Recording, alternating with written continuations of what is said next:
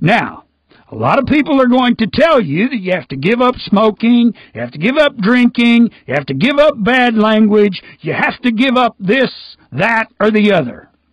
The reason why they're telling you those things is because they don't know the truth. They believe a lie of Satan that tells them they have to do certain things to qualify for salvation. The truth is, you do not have to do anything to be born again, because there is nothing you can do to be worthy of salvation. As a matter of fact, if you believe you have done or can do anything to be worthy of salvation, that only makes God angrier. The reason for that is you don't believe that all God demands is an honest apology. So you do not have to do anything to be born again. But you do have to voluntarily submit to the authority of Jesus Christ. That is, you have to accept the fact that after you have been forgiven, Jesus Christ will have authority over you. And as your king, he is going to demand that you always do the right thing. If you are not willing to submit to the authority of Jesus Christ and always do what you know to be the right thing, then you will not be born again. That's because when you ask for forgiveness and submit to Christ, Christ is going to put His Spirit within you.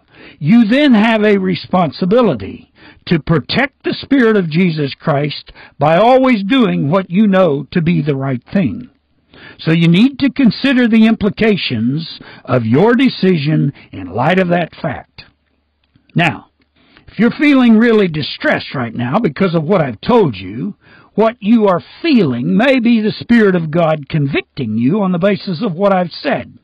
If the Spirit of God is making you feel bad about the fact that Jesus Christ had to suffer and die for your sins, He's trying to convince you that you should apologize to God and submit to the Lordship of Jesus Christ. But it may well be that Satan is making you feel really bad by condemning you so that you will have a false conversion and just pretend to be born again. This is a simple way to tell the difference.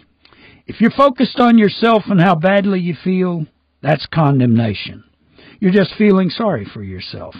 That won't get you anywhere with God. If you're focused on how badly you've treated God and that your sins caused Christ to suffer and die for your sins, that's conviction, and that's good. Without the conviction of the Holy Spirit, it is impossible for you to honestly apologize. So if the Holy Spirit is convicting you, He's trying to convince you that you should apologize to God for what you've done. If you're ready to do that, here's an example of what God wants to hear from you.